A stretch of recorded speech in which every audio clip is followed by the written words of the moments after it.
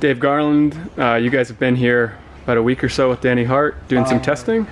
Yeah, I think three days riding, put it that way. And you guys have a sort of a data acquisition mule separate from the race bike over here, yeah, that has set up with all the sensors. Can you walk us through what you guys are recording and Sure.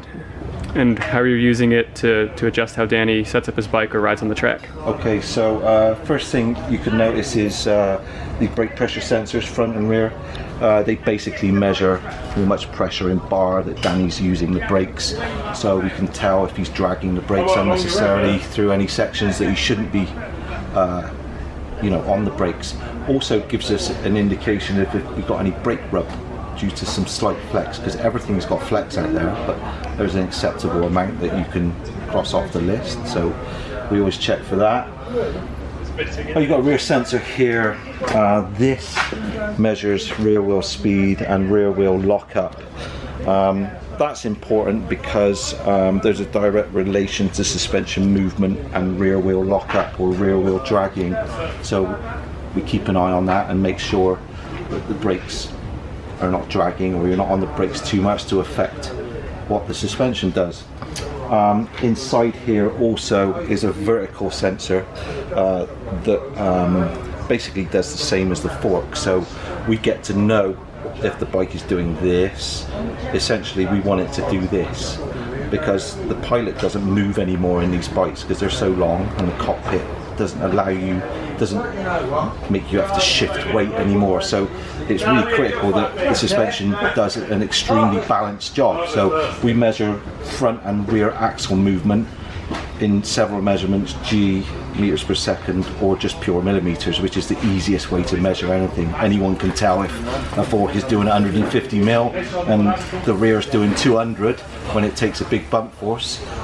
Then you've got an imbalance. And then you can tell then if the chassis is sort of seesawing up and down as a result? You get this, and coupled with that is a central sensor which gives us a number of things. Number one, it gives us a virtual zero reading. It's never going to be zero, but if the front and rear are doing the job of this, then the center shouldn't have very much movement, which tells you you're not getting pitched front to rear. So that's another important measurement.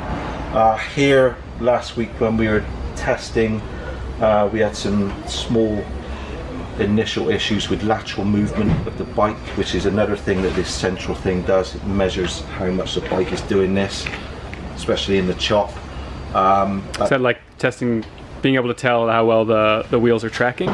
Yeah, or the suspension is tracking the ground or skittering around? Yeah, in very basic terms, we're just measuring how much the bike is doing this. If it's doing this too much, you have some rebound issues that can calm that down, and that gives us a measurement on the graph, tells us what that looks like. It goes from this, if it's really bad, to that. Would that generally be rebound being too fast? Yeah, absolutely. There you go.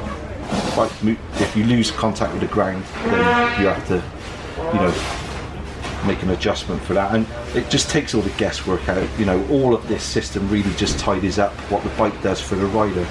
And you said you don't have anything on the rear shock to measure shaft speed. What's the reason behind that? The reason behind that, we have a lever ratio curve that's ever changing. It's not something that, it's not information that you can use in a very quick way at a race, because you only have 6 to 7 runs before you start sending it in real anger in qualifying. So we need to just measure exactly what the bike's attitude does.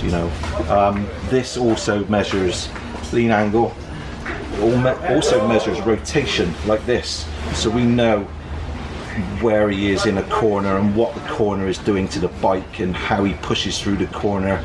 Again, with lateral movement, we can begin to stable everything out, but each sensor reads something that the other one needs to look at as well. So that's a lot of information available to you. How does that translate into how Danny either tunes the bike or how he adjusts his riding? Is there a way that you guys can quantify that? Yeah, we switch the stuff off that we don't need to look at. So stuff that would be kind of a nonsense information that starts you looking in the wrong direction, you know, we switch it off. You know, like here, we've used a lot of lateral movement, front and rear ride height, which is really important in Baldasol because you're engaging huge strokes like this all the time. So the bike has to recover quick enough. It also has to stick itself to the ground as good as possible without making it lazy. Up front we've got this, which is an upper sensor, and that measures Danny's input to the bike. So that measures how much he pushes through on the front, how much he's loading up the front end of the bike, which is another great piece of information because we can just measure dive independently of anything else if something like that's going on. Therefore, we either add a very small amount of air pressure or some low-speed compression dampening. Do you guys have it to the point now, you and Danny have worked with this system for quite some time, where he can come down after a run or after testing and feel something's not right and say, can we look at X or Y, and you guys know where to start looking as far as the data that you've acquired?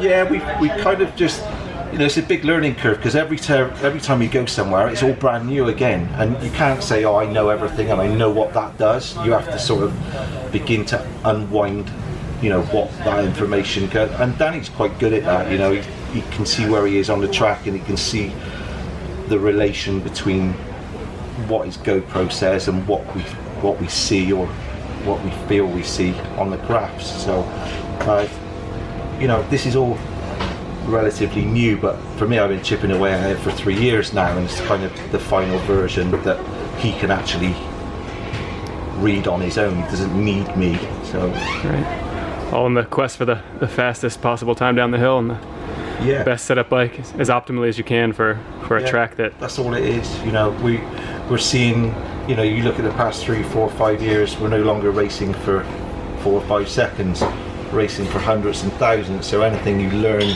to sort of make sure you're going in the right direction with an adjustment is, you know, invaluable. Not wasting time on adjustments. No, you know, you can't waste time on adjustments when you only have 6 runs to make that adjustment correct, you know. All right. Thanks, Dave. No worries. Best of luck tomorrow. Thank you. First practice runs.